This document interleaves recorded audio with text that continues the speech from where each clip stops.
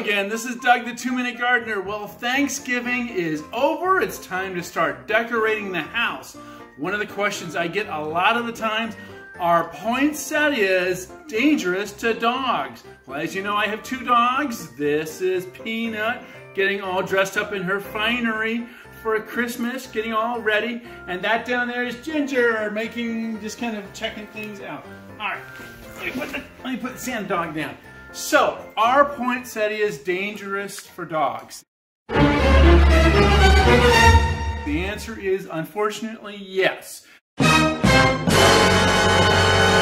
They're a member of the euphorbia family, so everything is poisonous. That's the bad news. The good news is it's not highly poisonous. So what does that mean? If you have one of these in your home, make sure you put them someplace where dogs can't get easily to them. If they eat a leaf, they could get sick. Now, how sick depends on how many leaves and the size of the dogs. Now, a little dog like Peanut, if she eats 1 leaf, she's going to get sick. She's going to have a little bit of diarrhea, but it's not going to kill her. If she eats 10 leaves, then you got to take her to the hospital. If you have a bigger dog, you have a little more leeway. The other part that's dangerous with poinsettias are the stems. If you break a stem, you're going to see some milky white sap.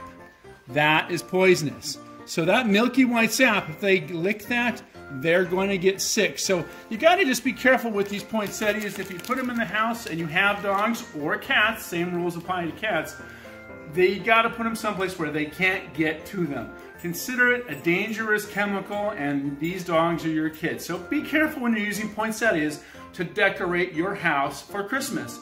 Well, that's it. That's all the time we have for today. Thanks so much for watching. I'm Doug, the 2-Minute Gardener. I got to go get my Christmas tree and get cracking on decorating.